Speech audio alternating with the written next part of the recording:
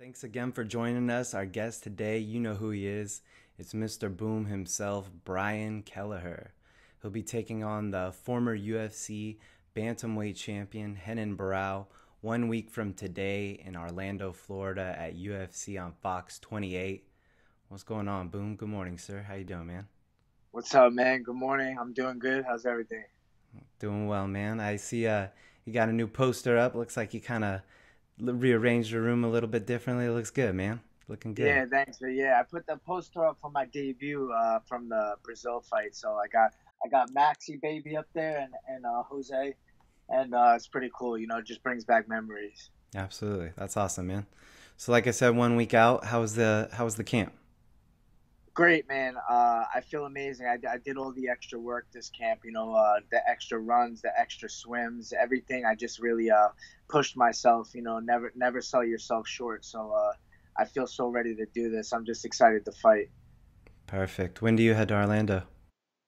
I leave Tuesday morning at like 10 a.m. I get there Tuesday afternoon. Okay. We talked after Dansk, but a lot has happened since then.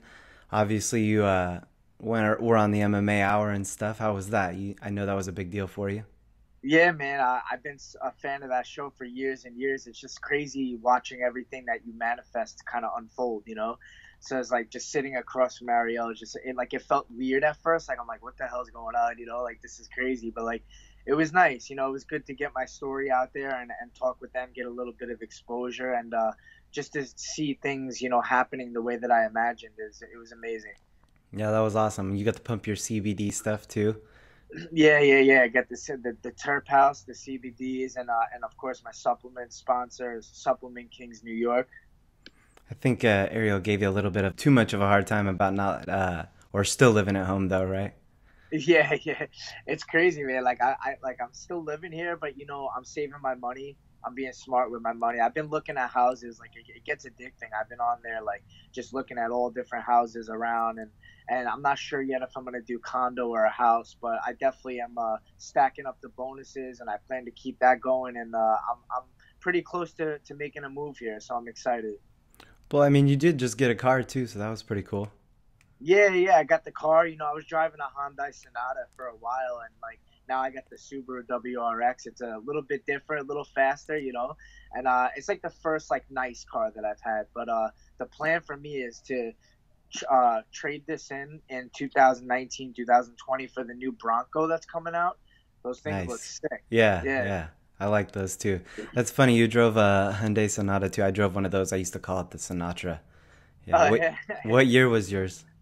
Mine was 2016, I believe, the Oh, last one that I okay. had. Yeah, It's yours actually was nice though. Yours was new. Yeah, it was nice. It was a nice car, a smooth Yeah. car. I really liked it, but like definitely a step down from the Subaru. But it's funny, like my brother, he stopped working, so he wanted to do Uber. So I gave him my lease, and that's what led me to buy the new car.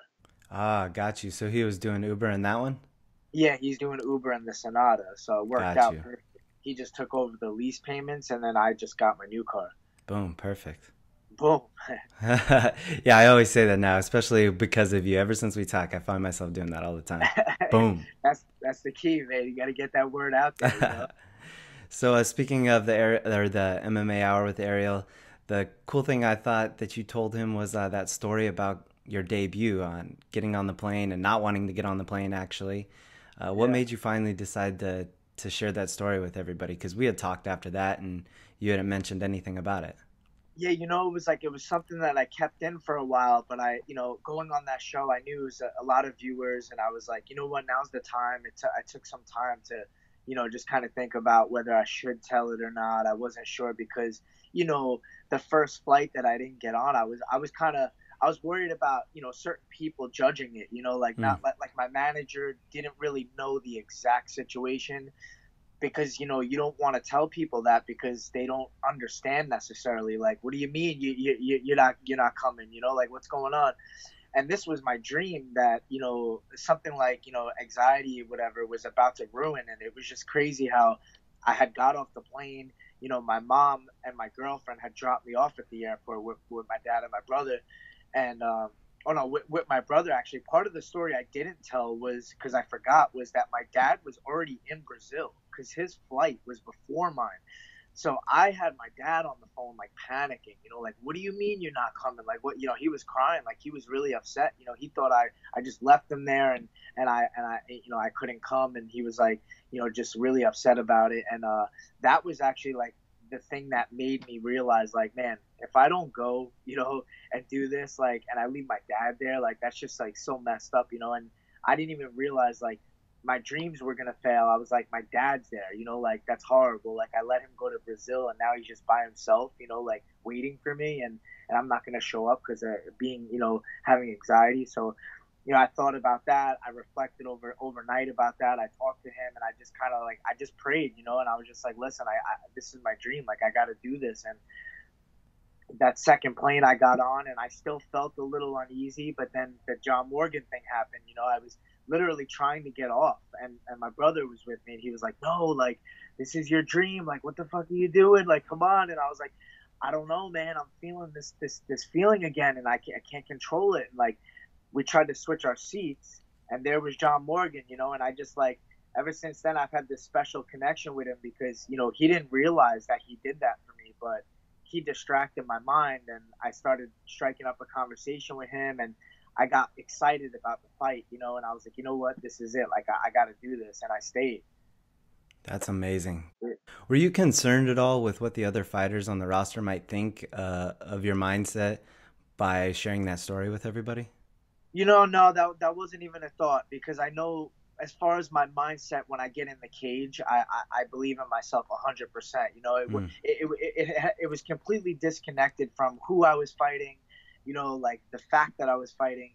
I don't know if there was some subconscious feelings about, traveling overseas and never having done that before, and that it was like a weird thing for me. But I believed I belonged there. This was my dream all along. This is all I want. I don't do anything but fight, and I want to be world champ. So I was like, I don't know why I'm feeling this, but I didn't care about what other people think. It's just, this is the truth to my story, and I figured it should be told. Wow. So did you toil with telling that story, or was that something you wanted to tell everybody?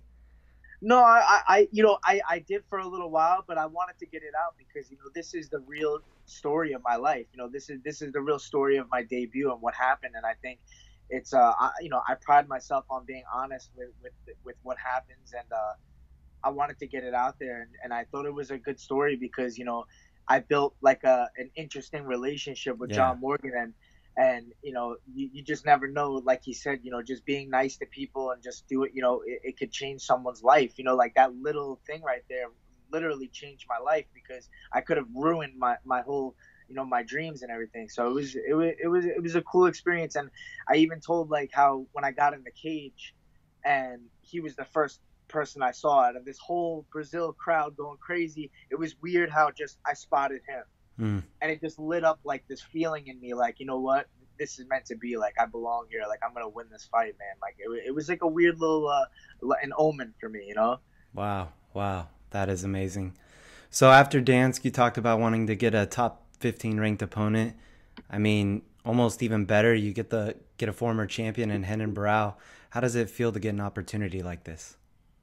Oh, it's amazing. I'm so excited. I feel like, this is a guy I was watching for a while, coming up and being this killer that was unbeaten for quite some time. And now here I am, and it's just like, whoa, like what happened? Like, all this happened so fast. But this is what I want, like, this is former world champ. I got to go in there and finish this guy and prove that, I could do to him what a lot of others couldn't have done to him that were at the top, that are world champs. So I'm just excited to take his name, and make my name out of this fight.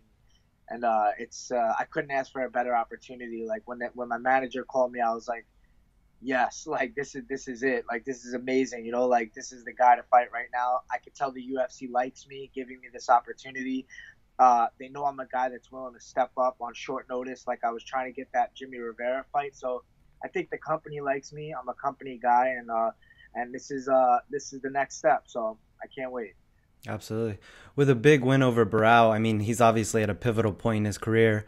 So with a big win over him, where does that put you in the division, do you think? Yeah, it's a weird thing because he's not really ranked, I don't think, because he was bouncing around 145, 135. Now he's back down. I think he's like number 10. I think that's where they kind of put him, just to put him somewhere.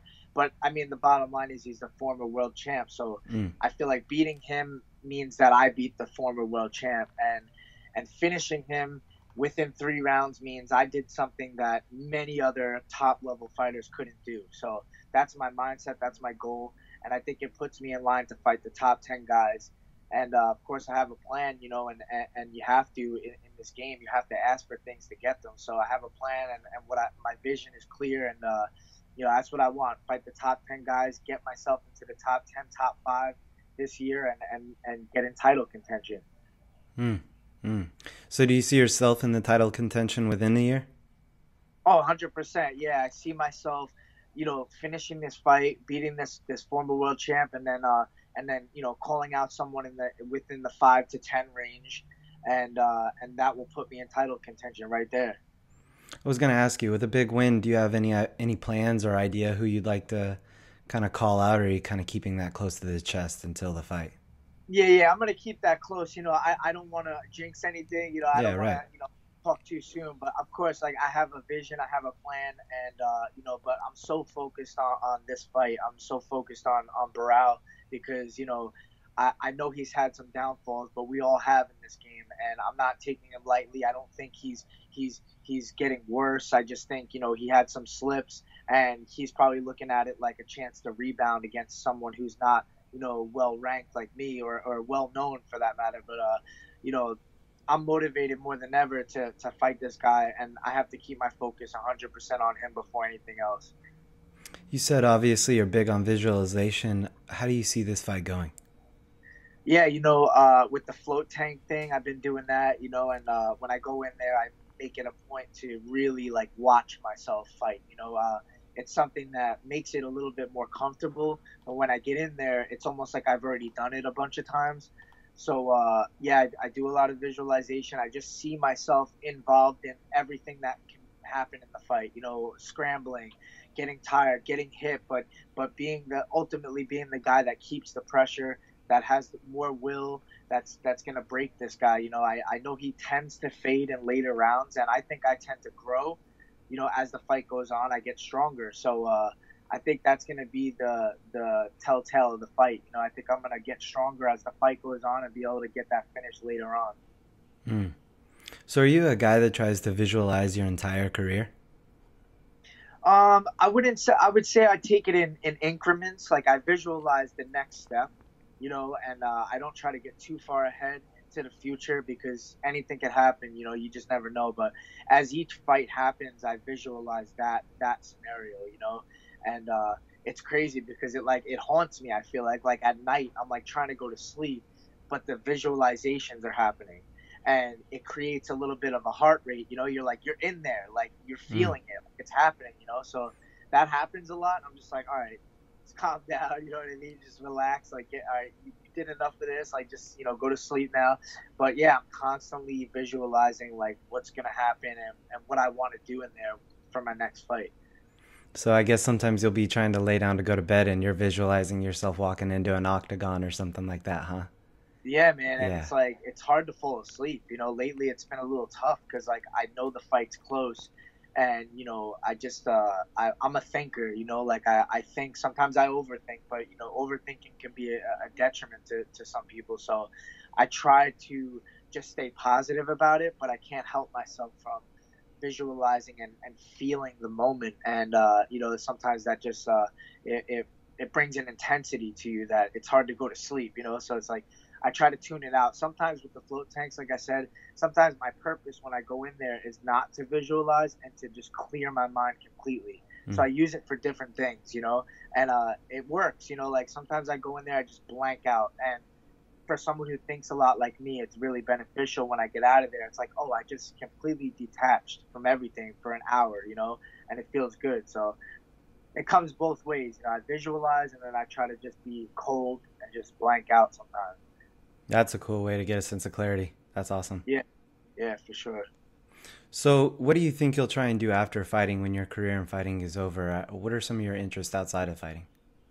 Yeah, like I was saying, I really want to try to do something with being an analyst, breaking down the fights. Everything in the sport interests me because I live the sport. I watch everyone's interviews from the lower guys to the Ariel Hawanis. I love watching interviews. I would like to do what you're doing, asking fighters questions, managing fighters, starting a fight team of my own, a gym where I have a facility that has things that other gyms don't have, cryotherapy, a massage area, a hot yoga area, like, something unique that's different. But, I wouldn't mind trying to commentate and call fights like that. So there's a lot, start a podcast. There's just so much in this sport that you could do, and I'm interested in all of it. So I'd like to touch on as much as I can. I've seen you do a couple of boom breakdowns, I think you call them. I feel like that's good practice too for stuff like that. Are you going to continue to do those? Yeah, I've gotten like it's hard. I get a little lazy with it, when I'm focused on training and the fight gets closer, I kind of like fade away from doing other things. I mean, I put my 100% focus into the fight and the training, and it kind of takes away from like my motivation to do other things. So a lot of this stuff I feel will come more towards the end of fighting, which I don't know when that is, but it's probably a good idea for me to start doing them as I fight, so that by the time I'm done fighting, they're built, Right. and so yeah, like the boom breakdowns, I want to do more of those, but also maybe get like a podcast, like the boom podcast or whatever it is, and have people come on and break down fights, people who are passionate about fighting, and yeah, I would love to keep doing that. That would be amazing. That'd be amazing. Well, Brian, I'm sure you got a busy Saturday, man. So I appreciate you stopping by this morning, giving us a little bit of your time before you get to it. Before I let you go, I know I always see you on Instagram kind of jamming and getting it. So I know you're a big guy into music.